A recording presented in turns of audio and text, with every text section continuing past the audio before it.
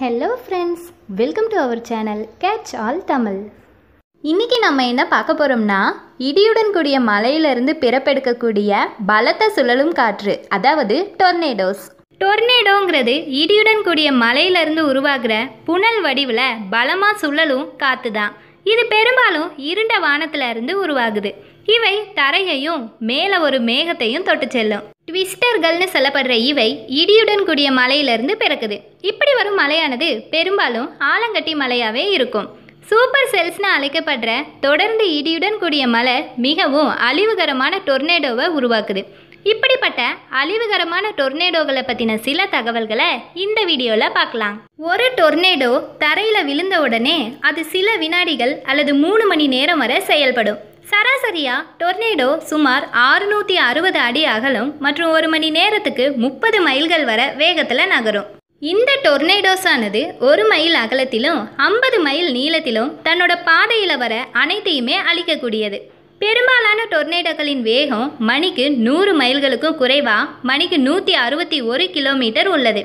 அதிதீவிர டொர்னேடோ 1 மணி நேரத்துக்கு 300 மைல்களுக்கும் மேலே மணிக்கு 483 கிலோமீட்டர் காற்றின் வேகத்தை எட்டும். மிக பெரிய டொர்னேடோகளே பரவலான அழிவுக்கும் அதிக உயிரிழப்புக்கும் காரணமாக அமையுது.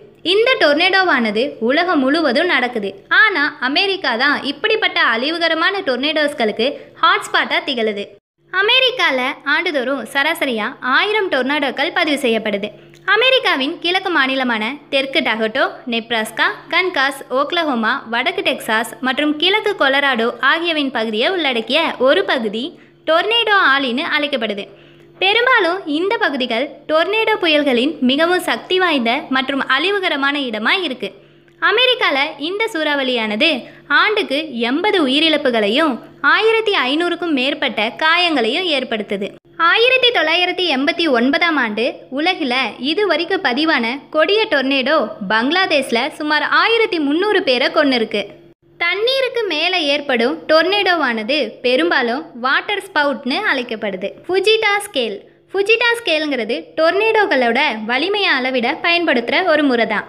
இதன் அளவீடுகள் F0லேருந்து F5 வரை வேறுபடுது.